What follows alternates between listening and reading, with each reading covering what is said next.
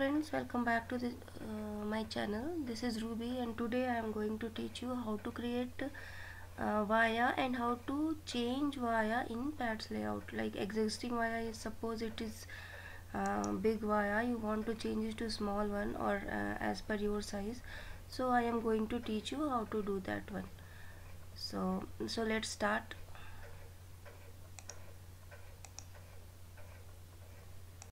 Hello friends, welcome back to my channel. This is Ruby and today I am going to teach you how to create new via and how to add that new via in the pads layout. So let's start. First you go to setup, pads tab. Here it is, two options will be there, decal and via. So just click at via. Here you can see standard via will be there, it will be available. Here you can see the diameter, this red one circle is 55 mils. Here unit is in mils. I will show you where it is. You can see here it is in mils, and drill size is 37 mils. But usually we don't need that much big via in the board except for power section. So for signals we usually use 1632 means drill size is 16 and pad size should be 32 mils. Here you can make via name as via underscore 1632. So you can add here inner layer also, you change it, diameter 32, this end layer also 32. So see here, this is 1632. I have changed that standard via into 1632. Okay, so directly you can change, or what we can do is just close this one, go to setup, pad stack, here via. Now here new via you can add, like add via. This option will be come, and here you can give the name as via underscore 16 cross 32 and change the diameter, drill size 16 mils, pad size 32 mils. Inner also diameter you need to change, drill size only you need to change once, but for each layer you need to change the diameter 32. Don't forget to change this one. So we can see here in my board there are two vias. One is standard via and second one is what I have created here.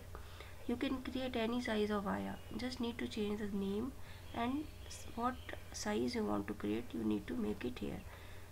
Just OK, give OK.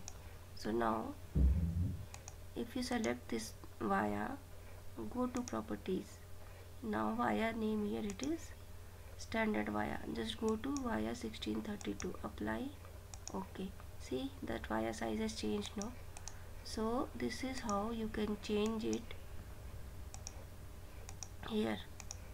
Okay, directly in board also you can change, and if you want to change in rules, design rules, then go to, I'll tell you, setup, design rules, nets. Suppose you want to change this net, this one, out data negative, go to routing. Here two vias are there, standard via and via 1634.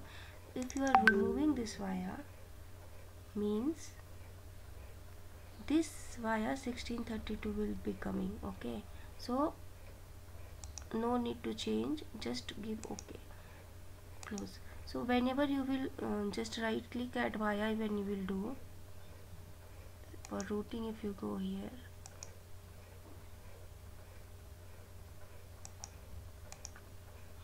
this is add route. Suppose you want to, this is in, okay, so this one if you want to do, okay, here actually suppose if I want to change this one, this is add route. Okay, this net it is not there, suppose this one is there, just go click add via, or if you go to click end also, no, that via will come. And suppose you want to add via here, simply I am making it here. Okay, just delete this net, select add. So here it is, suppose I want to add via here, just go right click add via, see that here small via is coming. Okay, just cancel. And suppose if you want to add via here, add via, see here big via is coming, because I have not changed for this net. So if you want to change for the particular net, you can add via like that.